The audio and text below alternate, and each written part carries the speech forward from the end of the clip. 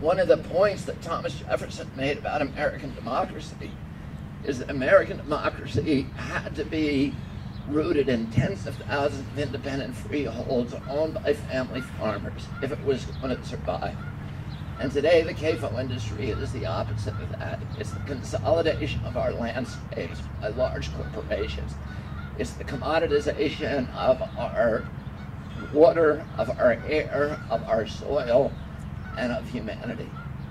And that's something that Dennis Kucinich has stood against in every context for a long, long political career, and one of the most idealistic political careers that we've seen in American history. That's why I came out to Ohio today to support him. Thank you.